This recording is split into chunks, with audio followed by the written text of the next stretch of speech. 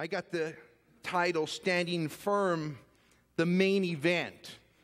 And I don't know about you guys, but I think for me, I have to keep perspective. And I think it's just the way I think. You know, I'm kind of backwards, but it's always a goal for me.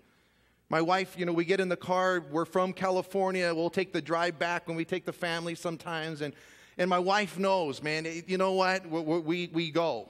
It's a goal. We're getting there, and I have an 11-hour goal. If you drove to California, you know that means you don't go to the bathroom. We're not eating. We take food with us, and we're going to get there because that's the goal. I got to get there. Well, you know, even though we got an extra day, it don't matter. I got to get there, right? My staff knows how I think, and you know, whenever you know, we moved into this facility, they know, you know what, Ray's a little tweaked. It's a goal. And you know, one of my staff members moved to New York. I think it was the furthest place he can get away because we worked, you know, for 6 months, 6 days a week, and it wasn't, you know, it was 14, 16. I got a goal. We got to get this done. And you know, it's amazing because, you know, I come back and share, man, I just think God's doing this, and I'll tell the staff that, and you know, I can just see their faces going, oh no. Here we go, man. He's got something in his mind. Yeah, I'll walk away, you know, some of the construction projects, I'll walk away and I'll come back an hour later, study, and I go, hey, what are you guys doing, man? How come this thing's not done yet? You know what I mean? That's my mindset. And when it comes to eternal things, I think it's good for us to keep the goal in mind. I thought of Ebo, you know, standing there in that fight. I mean, wasn't that a cool fight, watching the end of that? And then you're standing the referee, and both your hands are there, and you know only one of them's going up, right? There's going to be a winner. There's going to be someone who comes out reaching the goal that he set out to do. And it's amazing because we have a little glimpse of heaven, what God has laid out for us in His Word. And I want you to turn there, and I just kind of picture this with me in your mind. Revelation chapter 4. And it's probably that one spot in Scripture where you just kind of go, whoa, man, I'm going to be there one day. Watch this. Revelation chapter 4, look at verse 2. Immediately I was in the Spirit, and behold, a throne set in heaven, and one sat on the throne. And he who sat there was like jasper and a sardis stone in appearance. There was a rainbow around the throne in appearance like an emerald. Around the throne were 24 thrones, and on the thrones I saw 24 elders sitting clothed in white robes, and they had crowns of gold on their heads. And from the throne proceeded lightning and thunderings and voices. 7 lamps of fire were burning before the throne, which are the 7 spirits of God. Before the throne there was a sea of glass like crystal. And the midst of the throne, around the throne, were 4 living creatures full of eyes in front and in back. The first living creature was like a lion. The second living creature like a calf. The third living creature like a face like a man. And the fourth living creature was like a flying eagle. The 4 living creatures, each having 6 wings full of eyes around them within. And they do not rest day or night, saying, Holy, holy, holy, Lord God Almighty, who was and is to come.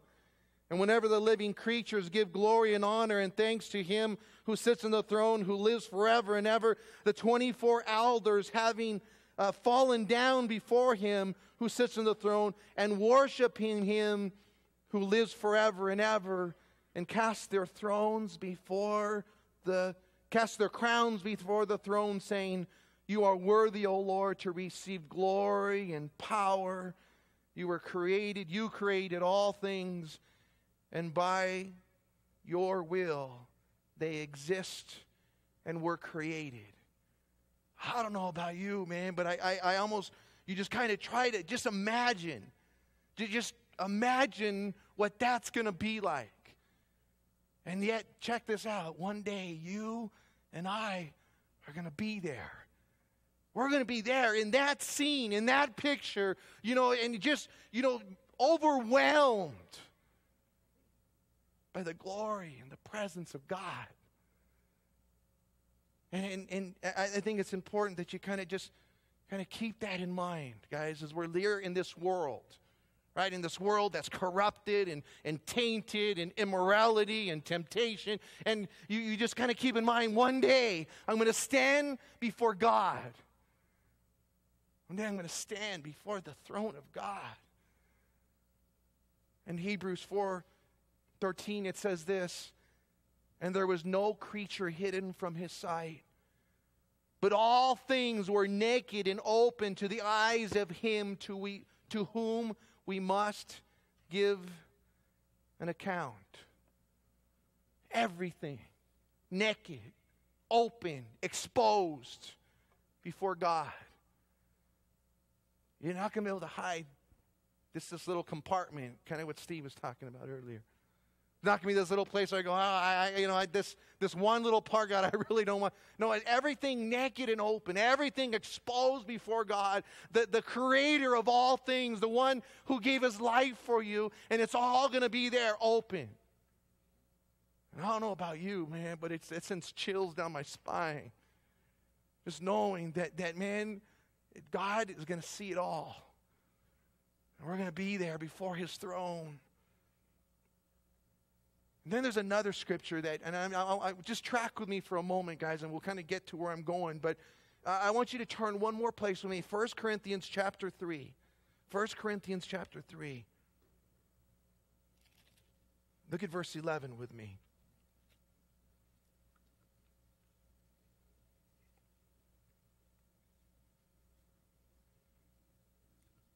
For no other foundation can anyone lay than that which is laid, which is Jesus Christ. And if anyone builds on this foundation with gold or silver or precious stone, wood, hay, straw, each one's work will become clear, for the day will declare it, because it will be revealed by fire, and the fire will test each one's work of what sort it is. And if anyone's work which he has built on endures, he will receive a reward. If anyone works is burned, he will suffer loss, but he himself will be saved, yet as through fire. The picture, well, it's almost like that day where you're standing there and the judge has got his hand on your arm and it's going to go, hey, you win. Your motives, your intent, it was right, man. You have a reward for all of the labor, the work that you've accomplished. I have something for you. Can you imagine standing before God and he says, hey, you've earned a reward. And I go, man, I didn't do nothing. But you were faithful. You were the man of God I called you to be. And this is the thing, man. I don't think when we get to heaven, right? He says, you're going to make it, it says, but through the fire. You're saved by the grace of God. Guys, not your works, not anything you do for God, not how great of a husband you are, or how great of a dad you've been, or what kind of servant you are in the church. You know what? None of that stuff is going to save you. It doesn't do that for you. But I see in Scripture that there's some kind of reward for those who are faithful here. There's something something to this. Paul mentioned it many times, that you get the crown of life. You get the certain crowns for enduring.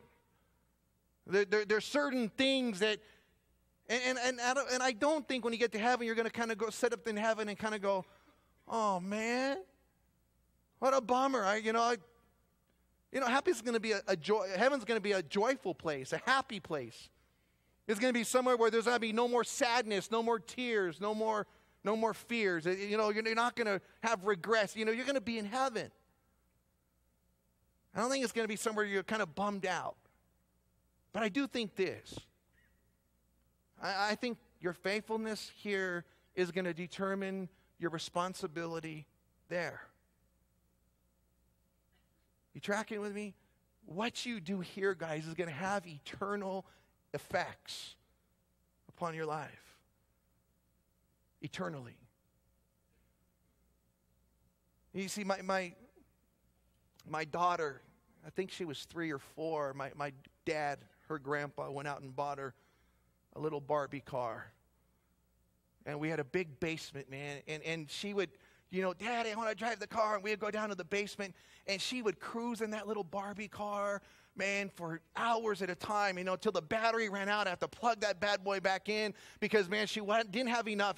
Tomorrow we'll be charging it. And as soon as that thing was charged, Daddy, it's green. It's ready. My daughter's 15 now.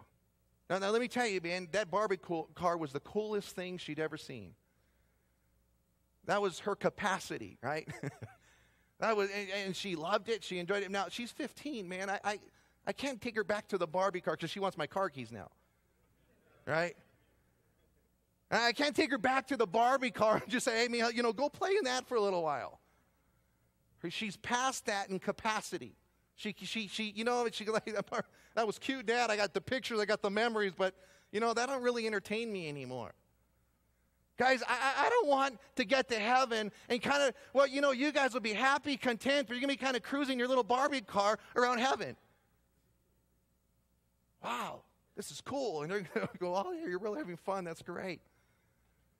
But it seems like those who have been faithful with little will be entrusted with much. Those who have been faithful here, the parables, man, throughout the scripture, Jesus would teach this concept. Hey, you be faithful here, and I'm going to entrust you with much there. I've been faithful with 5 cities. I'm going to, with the 1 pound, I'm going to entrust you over 5 cities. You've been faithful with the 1 pound, I'm going to trust you over 10 cities, right? Jesus showed that in the parables, that what you do here is going to have eternal effects there.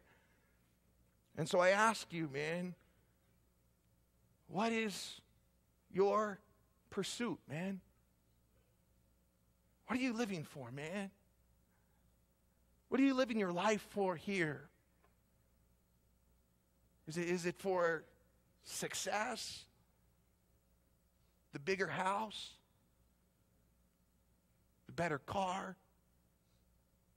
It was cool. I was talking to Ebo in the back, and he was saying, "Man, sometimes I was thinking I was one fight away from the big purse, man, the $5 million fight." And he goes, "But I don't know, man. If I would have got that big purse, would I be serving the Lord today? Would I ever been broken and in need for him?" And then he sits back there and he goes, "You know what? I'm glad that I didn't get the big purse if it would have taken me away from what God wants for me. Because I'd rather store my treasures in heaven than have all the treasures here and watch it just burn and pass away." Guys, we need to live our lives for eternity, man. We need to live our lives for something that counts, something that's not going to fade away, something that's not going to be ripped off, something that's you're not going to leave to your kids and watch them squander it all. We're living in the generation where all the money is in the older generation. A lot of them are dying off. And I was reading an article the other day, and they're saying, all these young people are waiting for mom and dad to die because, man, they know they got, millions just waiting to come to their account. They're just kind of, oh, baby, I'm almost rich, right? And they're marketing to that generation, those that want that money. They're marketing specifically to those guys because they're trying to think, how are we going to get that money out of their hand into ours? And you go, man, you know what? They're going to go out there. They're going to get rich instantly. They're going to squander everything that mom and dad worked for and saved for. And they're still going to be empty. And they're still going to have nothing to show for it. Not only here, but they're not going to have nothing to show for it eternally. Guys, we need to have an eternal perspective if we're going to fight this fight, man, with endurance. If we're going to fight this fight for the long haul, we're going to, just continue remembering, you know what? I'm not living for here. I'm not living for now. I'm living my life for eternity. I want to store those treasures there, man. I want to live my life for that time. Jesus said this in Luke 12:15. He says, and Jesus said to them, take heed and beware of covetousness, for one's life does not consist in the abundance of the things he possesses. That was Jesus, man. He said, you know what? Be careful, man. This covetousness, this, the worldliness, the desire for the temporal compared to the eternal, it's always a trap. It's always that little carrot dangling on the stick, man. And we get our eyes off the prize. We get our eyes off of eternity and we put them on the temporal. And I think it's easy, man. I think it's easy to get that out of order.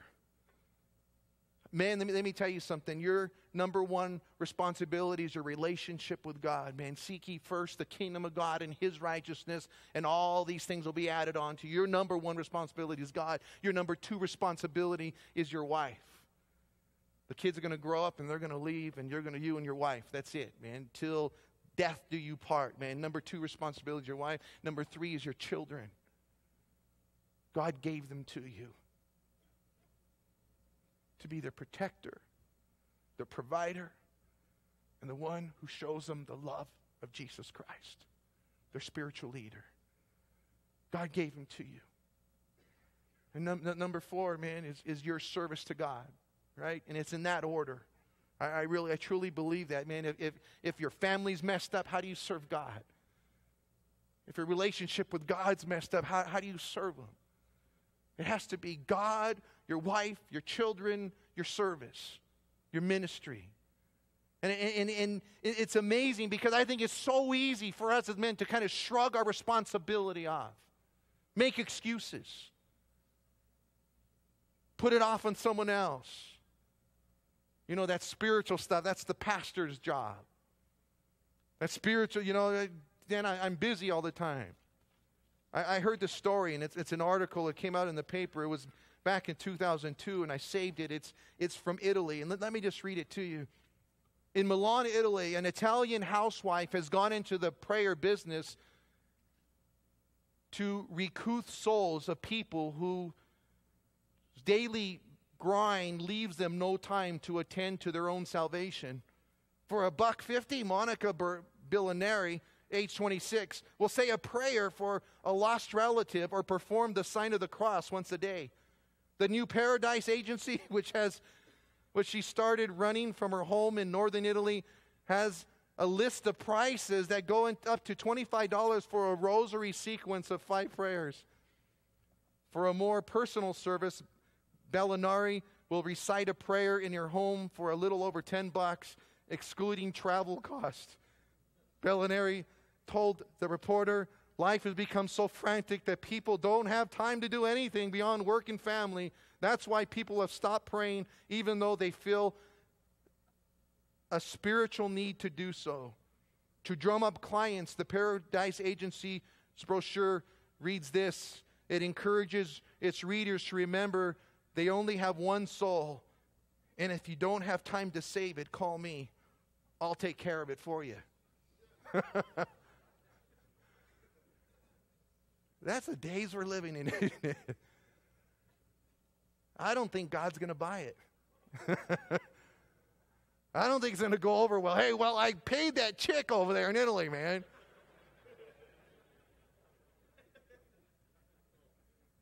You know what? It's our responsibility.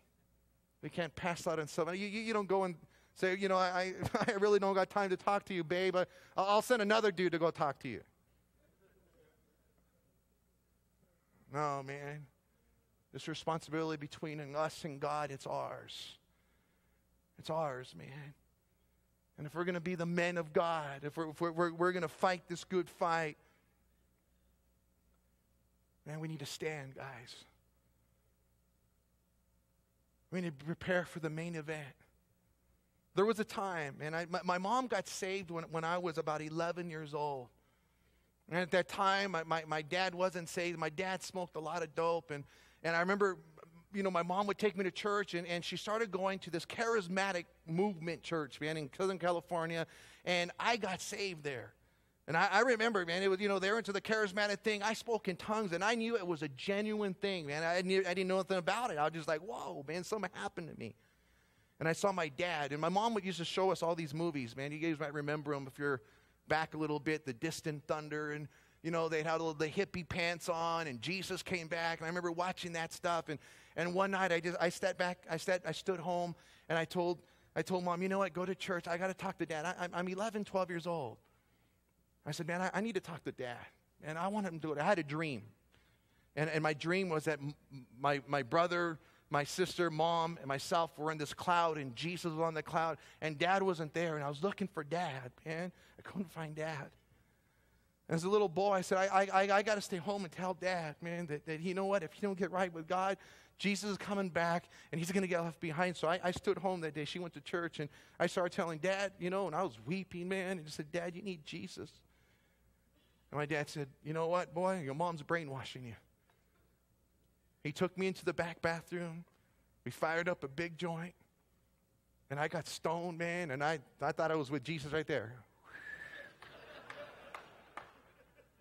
And I liked it, man, and for the next 11 years of my life, drugs, cocaine, sex, partying, that was my life, man. I was basing 3.5 grams of coke a day. But when I was about 14, man, I was already starting to smoke a lot of dope. And I remember it like it was yesterday, because my mom had shared the word with us, and, we're watching all these movies and the rapture. And I remember her telling me, you know what, man, Jesus is coming back. You better be ready, son. And me and my friends, we had just smoked a joint. We're outside shooting some baskets, just messing around. The sun was going down. And there was a big rainbow around the moon. I remember looking up, and we're just kind of like, wow, dude, check that out. And one of my friends goes, hey, doesn't it say in the Bible whenever there's a rainbow around the moon? That wasn't in the Bible, but he said, doesn't it say in the Bible there's a rainbow, did Jesus come back? And I went, oh, no. I ran. It was like, 6 blocks away. I remember running, man, full speed home. If Mom's home, I'm good. Right? If Mom's home. I remember opening up that door. I remember running to the kitchen, and on the stove, there was water boiling over the top.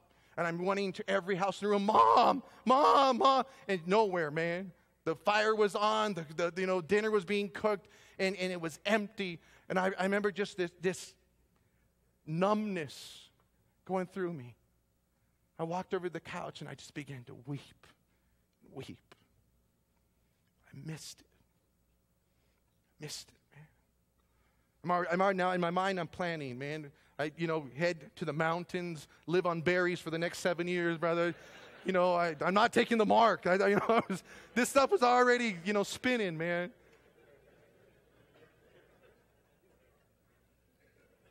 And then Mom opens the door. What's the matter? Nothing. I'm all right. At that time, man, I thought I missed my chance. It didn't change me. It took another 7, 8 years before God finally, 9 years later, before God finally broke me. And I was so messed up. And I remember sitting at a very, in a venue, man, a church setting, and I just snuck in the back door. God had spoke to my heart, go to church that night. I'd been fighting God for a long time.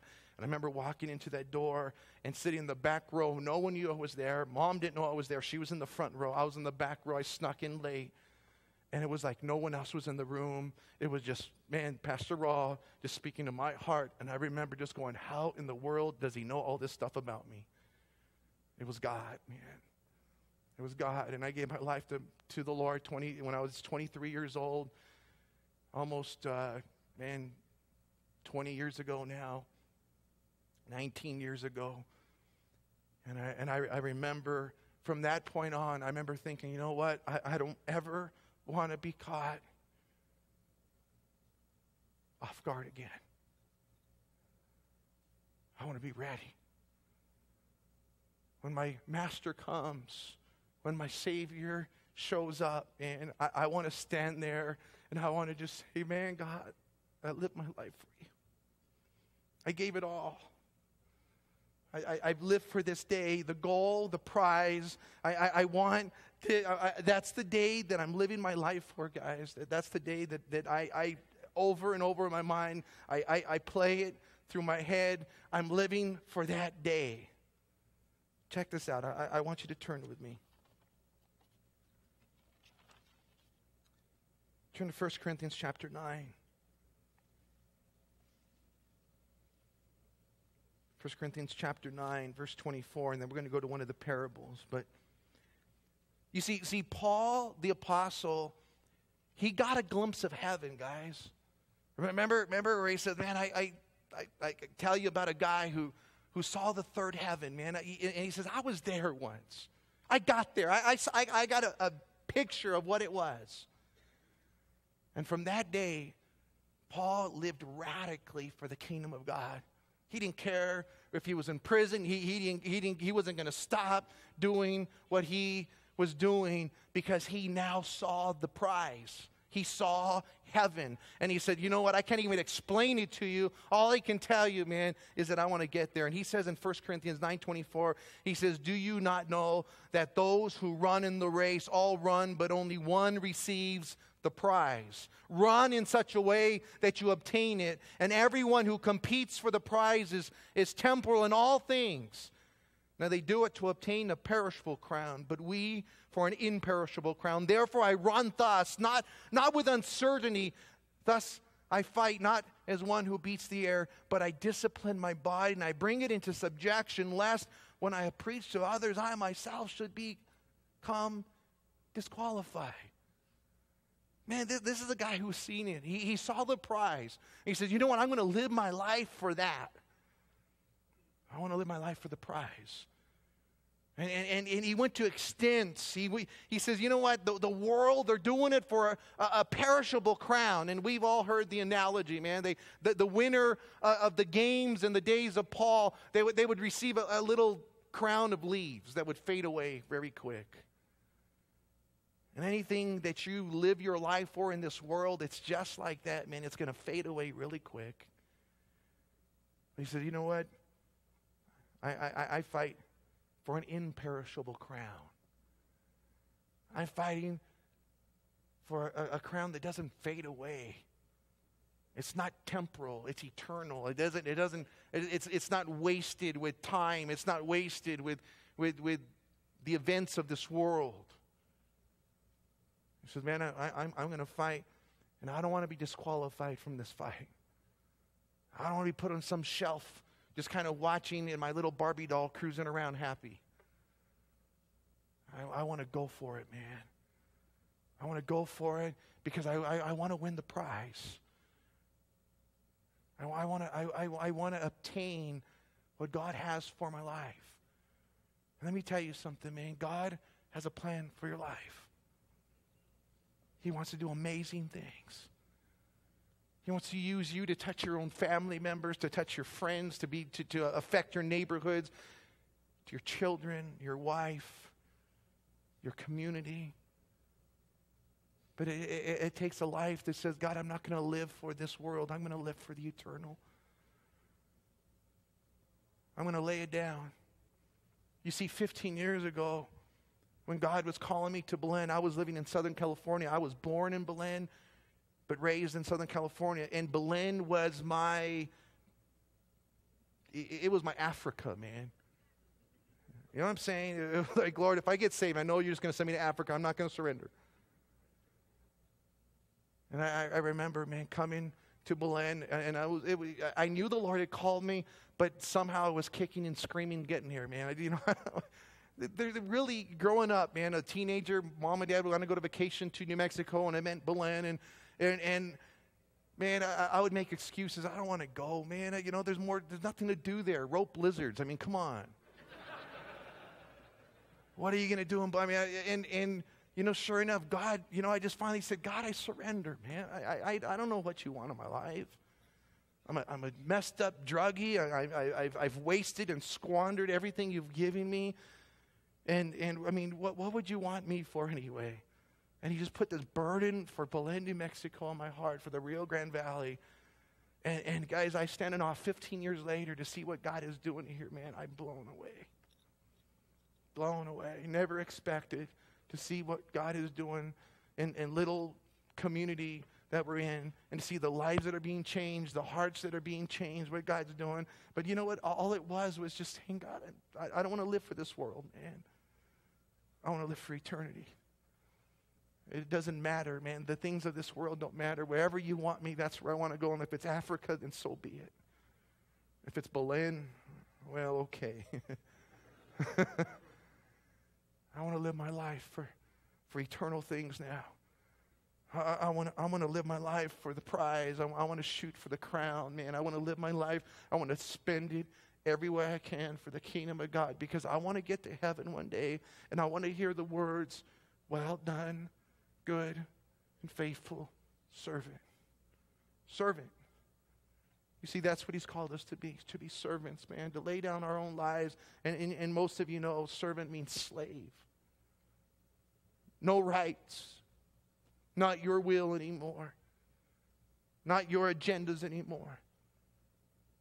Now it's my agenda for you. Now it's me putting people in your life to serve them, to bless them. And in doing so, well, I want you to turn with me here. It's Matthew chapter 25. Matthew chapter 25.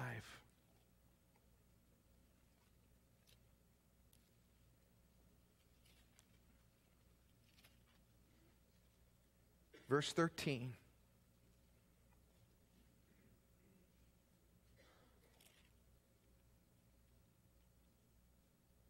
Watch therefore, for you know neither the day nor the hour in which the Son of Man is coming.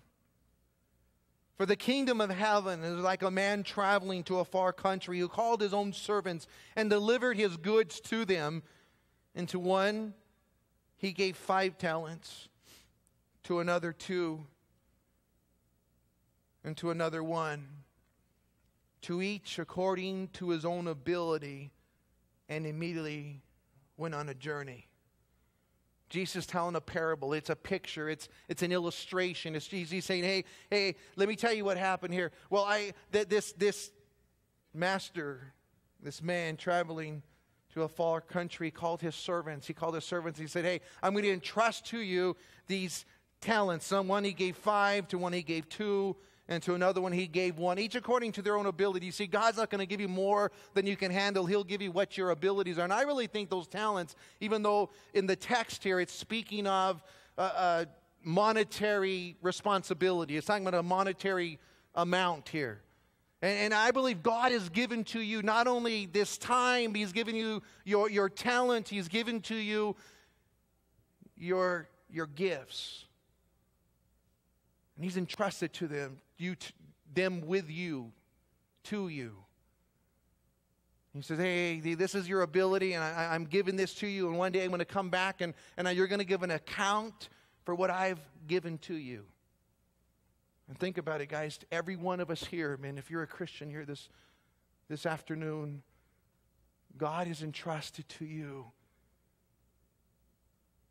the time you have, your finances, and your family. He's trusted you with those things.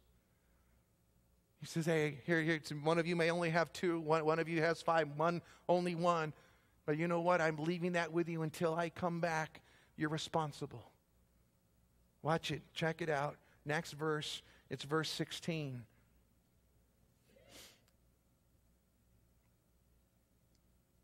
Then he who had received the 5 talents went, and he traded with them, made another 5 talents. And likewise he who had received the 2 talents, 2 more also. But he who had received 1 went and he dug it in the ground, and he hid his Lord's money. And after a long time the Lord of those servants came and settled accounts with them.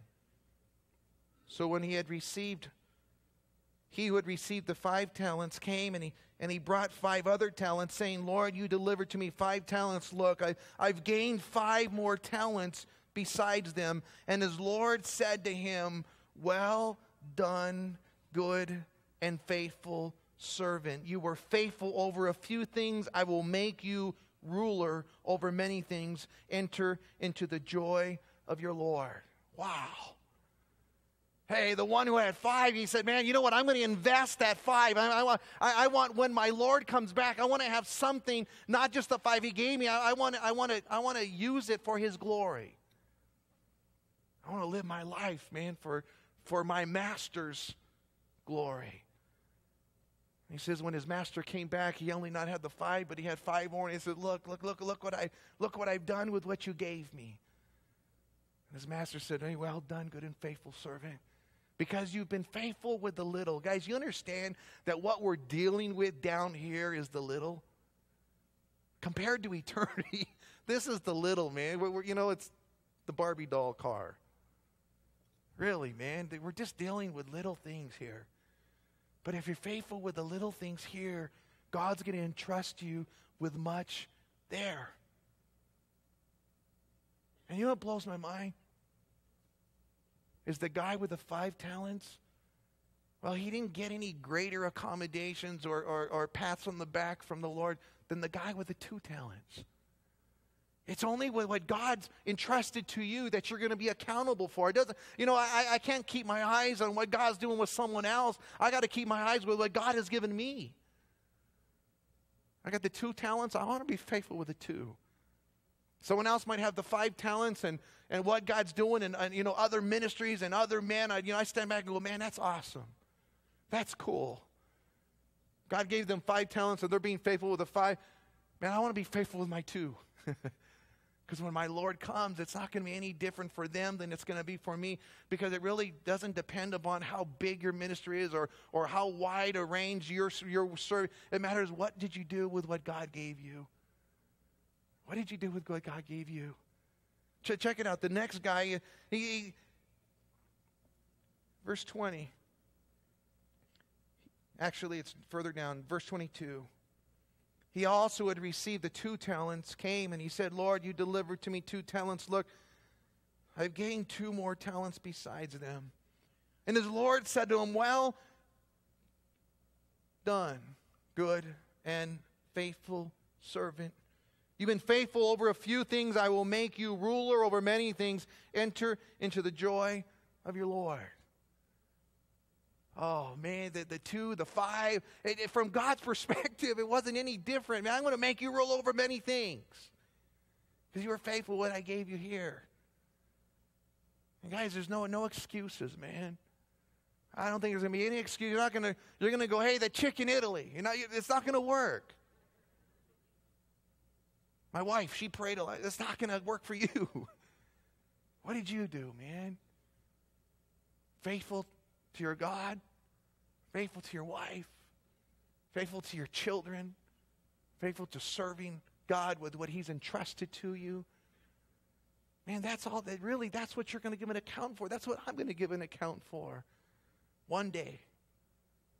Well, there was one servant left. Oh, notice with me verse 34, verse 24.